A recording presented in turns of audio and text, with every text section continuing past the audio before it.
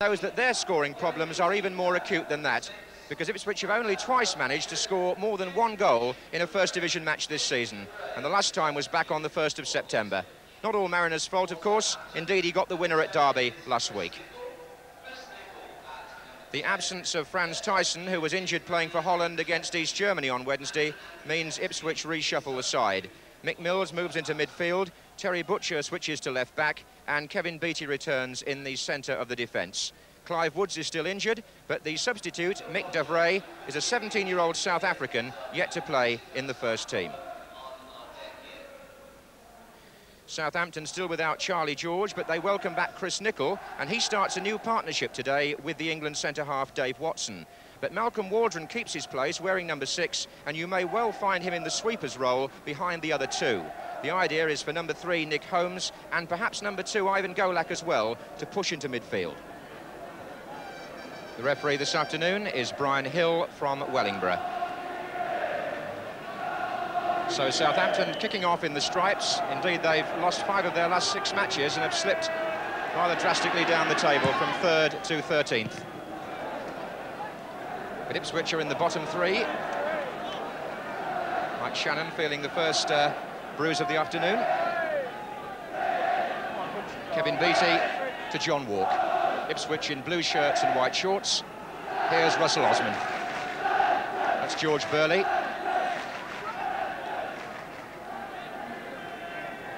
Ipswich have pushed Mariner and Brazil well forward already, and Mick Mills saying where the ball should have gone. You may well find Eric Gates, number 11, in your picture there, playing just behind the main 2 strikers.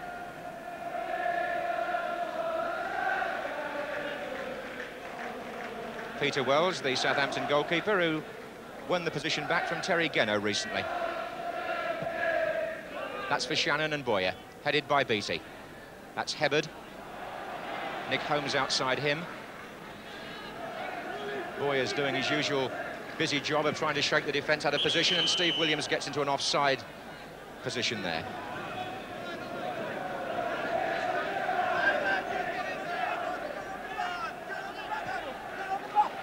Here's Butcher, very much a left-footed player, and so of course is this man Beattie. Arnold Muren is also predominantly left-footed, number 8. John Walk. Gates. Mariner and Brazil waiting on the far side of the area. This is Gates again with Holmes.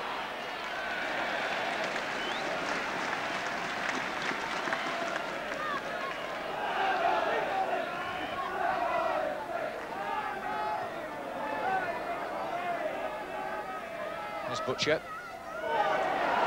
Mariner gets up. Oh, good save by Wells. Very good save indeed from Paul Mariner. By Peter Wells. It was a good cross, and Mariner got up well. Thought he had it away to the goalkeeper's left, but what a good turn round by the Southampton keeper.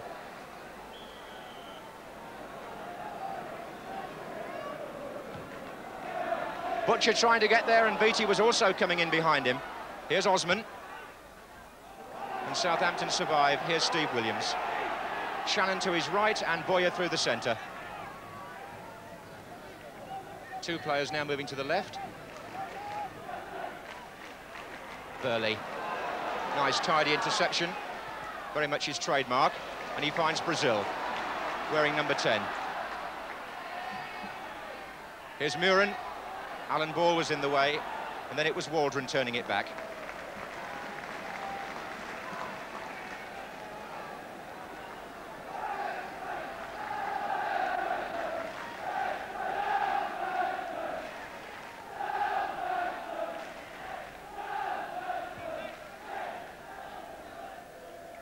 That was Butcher beating Shannon. Mariner looking for the free kick, and he gets it against Chris Nicol.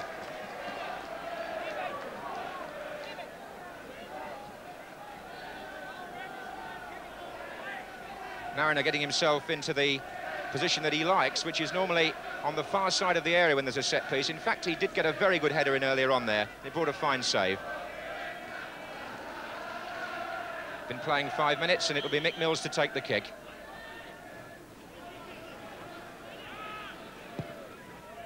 That's aimed at Beattie's head, and it found him. And Beattie again. Well, he prefers them on the left foot, Kevin Beattie, but he's in quite good form recently. He scored against Grasshoppers here in the UEFA Cup. And on that occasion, he was picked out very nicely by skipper Mick Mills. The switch working well, with Mariner taking away the Southampton defence.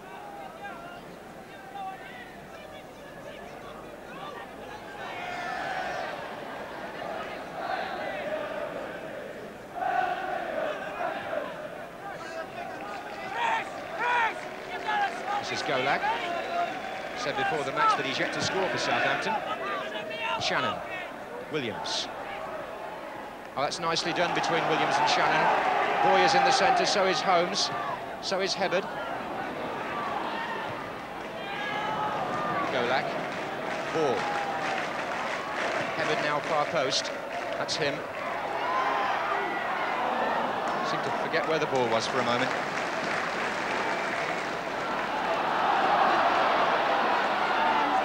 Mirren, a highly popular player here at Portman Road. The fans made him the Player of the Year last season. Here's Butcher. Burley. Mills. Ipswich building down the right with Burley again, but just a yard or two. Much pace on the ball from Mick Mills.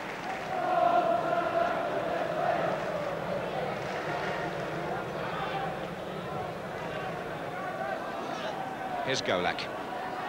That's an offside again, I would think, against Shannon.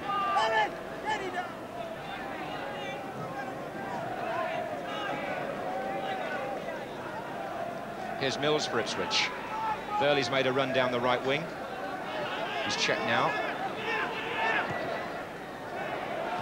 Waldron's header to Williams. Here's Alan Bohr. Boyer with the run. Nice piece of defensive work by Eric Gates, who'd funneled back for Ipswich. What can he do in attack? Mariner.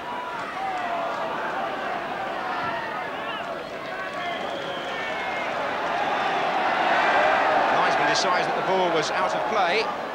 Alan Ball, in one of those typical little exchanges with the officials. And it's still going on.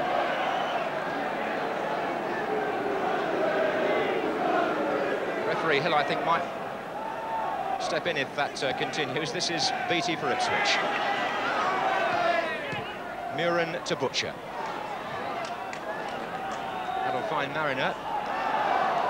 To the right is Burley. This is Mills to Beattie. That was Gates. That was Watson. This is Mariner. Good effort. Well, there are many people who believe that Ipswich are playing at their best when Mariner is playing well, and he certainly started well this afternoon. First a header well saved, then a shot well worth the try from out there, and not very far away from Wells' right-hand post, was it? Fine try by Paul Mariner.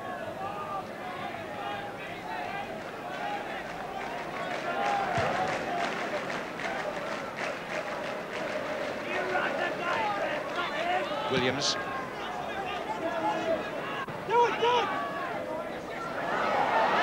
This is Butcher. Brazil. Ipswich looking eager and urgent in attack. Brazil again. Mariner. Brazil. Mariner wants it back. Golak, the defender. A very competent piece of play by the Yugoslav.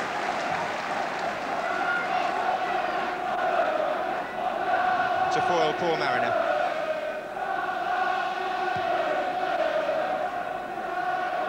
That was Shannon.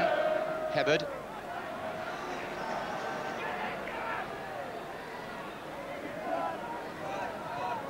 Well, it's a fine ball by Burley to Gates. Brazil made his man at the right time there. Good clearance by Wells. This is Walk. Ipswich beat the offside trap. Brazil timing his run superbly. The ball well delivered by Gates, and earlier by Burley. Here's Gates again. Mariner's got options to his right. Burley again. Brazil.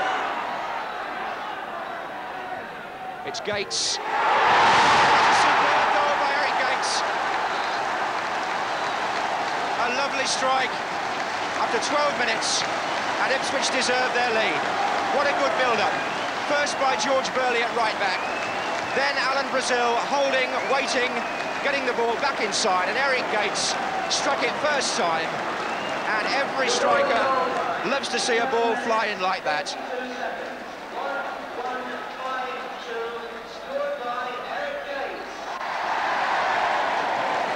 That's Eric Gates' second goal of the season. Alan Brazil had a hand in it, and now can Ipswich go on and end what's been something of a goal famine here? Or can Southampton find a foothold from being a goal down? Mills.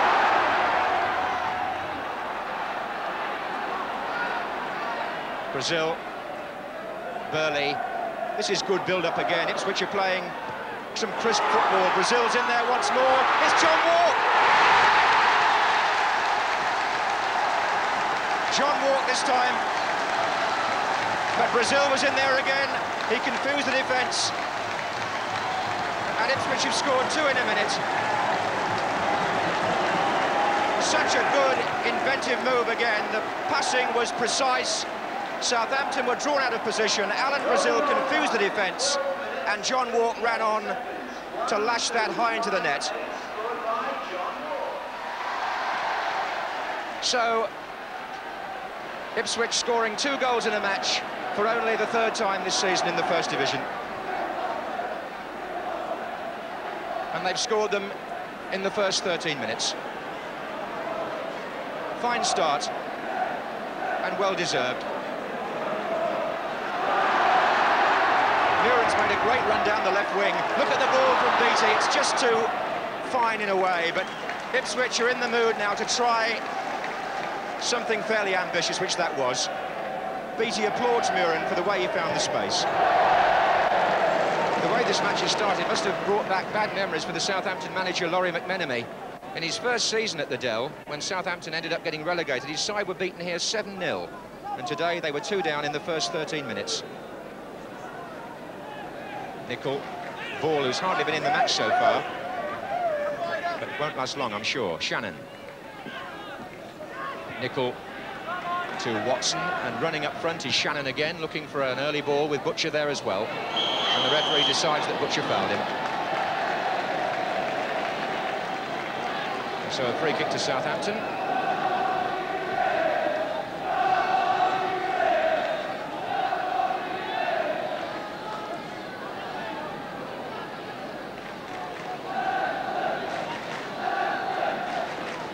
Alan Ball waiting just behind the referee. He's got Williams there as well, and Holmes.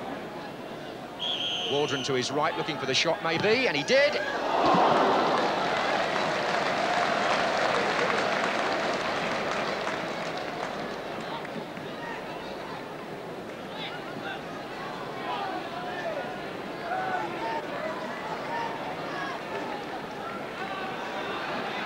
Russell Osman with his shirt outside his shorts, as usual, looking for Arnold Muren on the left. It was cut out by Nicol to Ball. Gates to Brazil. Butcher. Again, a lot of confidence from Ipswich, and a foul by Shannon on Butcher, which is perhaps just a little bit of afters for what happened a few minutes ago when the boot was on the other foot. Butcher gets up. Away by Steve Williams to Shannon. Bit tight the angle to play that inside, and Shannon left his foot there on Muren, and that's his second foul, Mike Shannon. He was frustrated about his inability to get the ball to a Southampton player. Ball had called him, he got boxed in, and he was very late on Arnold Muren. So a free kick to Ipswich taken by Muren, who looks for Mariner, and here's Brazil, and there's Walk! What a good move! On the break, it's Boyer for Southampton. Ball. Nick Holmes on the run. Good cross by Holmes, there's Shannon. Taken out by Beattie.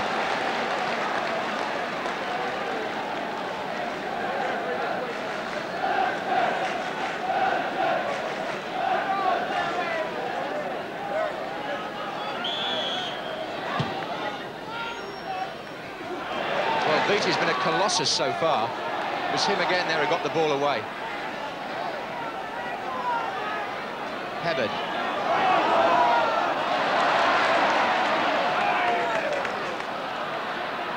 Brazil and Mariner both getting back to do the carrying and win possession for Ipswich. Osman.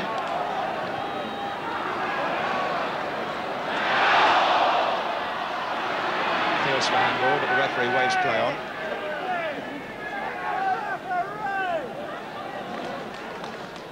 This is Watson. Shannon's come short, and here's Golak. Williams wide on the right. In the centre, Shannon and Boyer. The ball wasted, rather, by Williams. Here's Mariner. That's a foul by Malcolm Waldron. The referee allows him to take it very quickly, and here's Gates. To the right is Burley. Here's Brazil. Here's Walk. I think there's a player offside there. I wouldn't think that would have counted. Just feel, as that ball was played back by Brazil to Walk, I think Paul Mariner on the far post had just strayed into an offside position. And although Peter Wells made a very good save, I don't think it mattered. Shannon.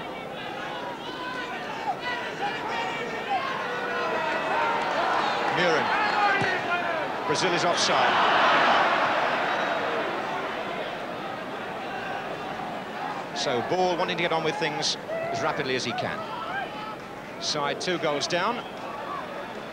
Hebard finds Golak. Now it's Williams. Shannon. Ball. Osman. Murin.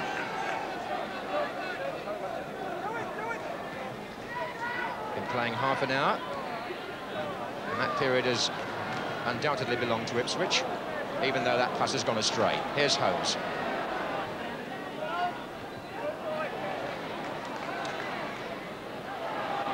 Mills playing himself into a little bit of trouble there, but Beattie seems to be sorting everything out at the back. This is Murin now. Mills was ready again, the sign of a good pro. Quick to atone for his own mistake. Brazil. Fine run. Brilliant run by Brazil. Brazil makes it 3. A glorious goal. Started from the back. Initially by Beattie. Mills took it up. But what happened when it reached Brazil? He just picked the ball up and went on running. Took his time, went past another defender, hit it left foot, and he found the target. 31 minutes gone, and Ipswich Town 3, Southampton 0. Ipswich, in no more than half an hour, really, equalling their previous best score of the season in the First Division.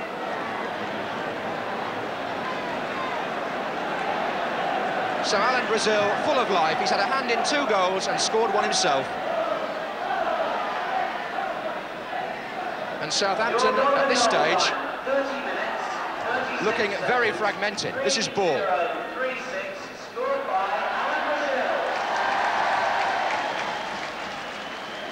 Well, 2 of the goals have been crackers, there's no doubt about that.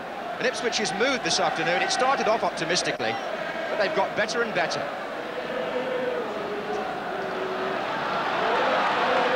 And already the Ipswich song, which was heard at Portman Road in better days, beginning to reverberate around the ground. They've had some disappointing games here this season, but this is something different.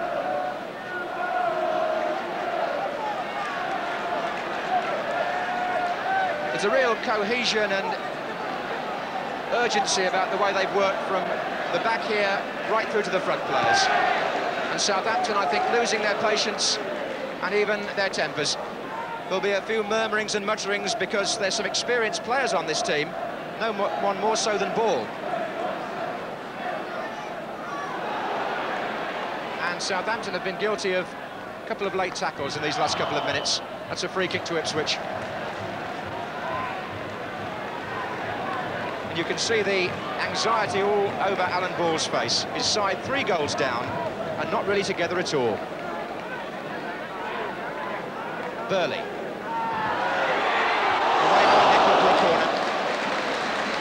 teasing cross, which Nico had to deal with in that simple but safe fashion, because Brazil was coming in behind him.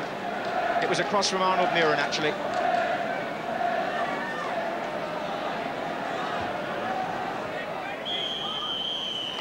Well, that must be the most encouraging 45 minutes that the Portman Road crowd have seen this season from Ipswich, certainly in the first division. They started well and they got better, and their reward came with some fine personal performances, none more so than that from Alan Brazil, who made the first 2 goals and scored the third.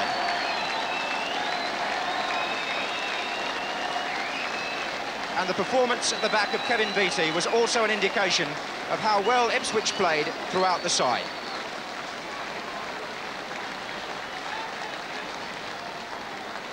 Southampton really not in things in the first half, and the scorers Gates, Warp and Brazil.